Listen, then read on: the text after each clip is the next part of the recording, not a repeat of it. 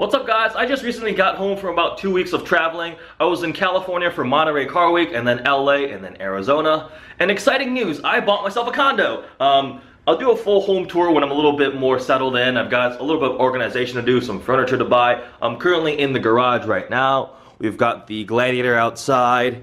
The RS7 lives in the garage. It's just a one car, but it's pretty spacious. I'm really happy with this. I'm really excited about it for myself.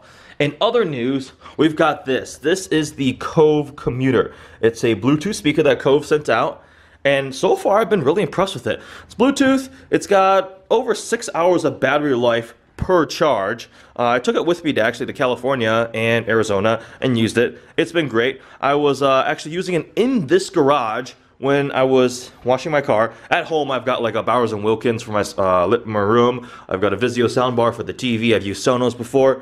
In the garage, I was using the Kove, and I was really impressed. It's got 2 different modes for the bass, so it has a subwoofer built in for a portable speaker. That's very, very cool. On the top here, you link your phone to it. You can change the volume with this like toggle rotating switch, swipe back and forth to change things. And talking about the bass modes, I had it sitting on that shelf back there, playing music, and my phone and my key fob were just sitting here and here, and I'm out there washing my car, and all of a sudden I hear like 2 noises, and I look back, and it had vibrated my phone and my key fob off the shelf onto the ground. Thankfully, they're all okay.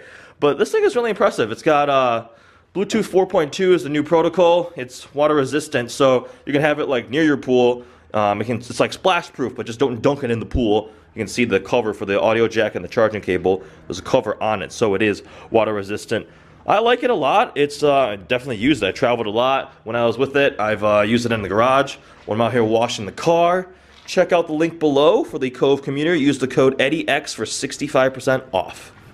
In some RS7 related news, I've got some updates for you guys. The modifications are about to begin. Up to this point, I've kind of been just bringing it up to the spec that I'm happy with. So paint protection on the entire front end of the car, tints on the car, fixing up some minor issues with the carbon fiber. Now I have this. This is the Cete? I think it's called Cete. It's a lowering module. So my RS7 is on air suspension from the factory, which means you can control the ride height. From the factory, it's linked to the drive modes from performance and stuff. It'll lower and vent the car out slightly. With this Cete air module, or control module, it plugs into the CAN bus in the back, so I gotta get that installed. I have an app that I can control the ride height, and then it can also link it to the drive modes.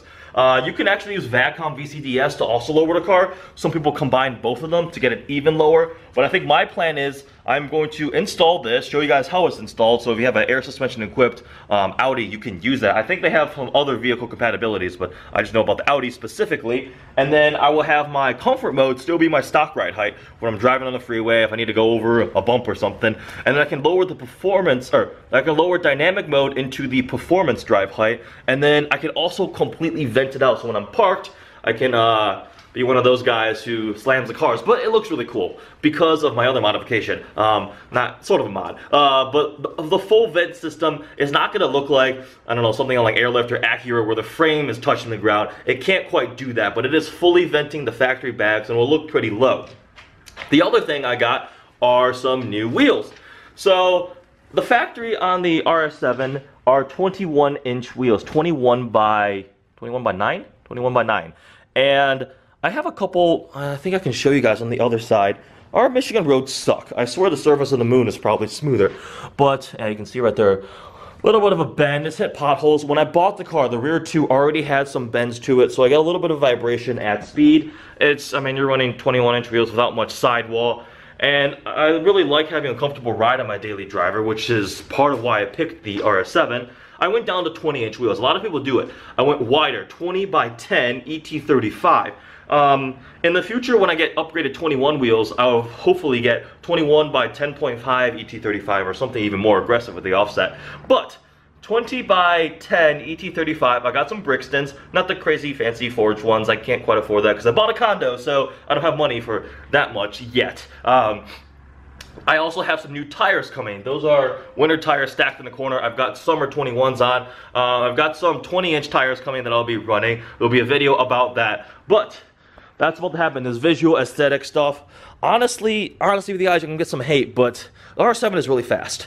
I could tune it, but I have a warranty, so I have a 2-year warranty left on it. I don't want a TD1 flag the car. Yeah, I'm gonna sound like blah blah blah, but it's plenty fast. If I want a really, really fast car, I'll save up and go buy a McLaren or a Lamborghini or a supercar or something.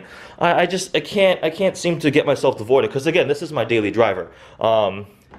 It's still great. I love this thing. I'll probably do an exhaust.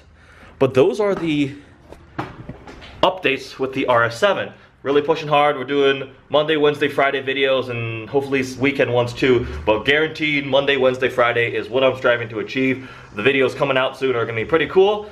Enjoying my time in the Gladiator. You guys have to watch for that video very soon. Hope you guys like this video. Thanks for watching.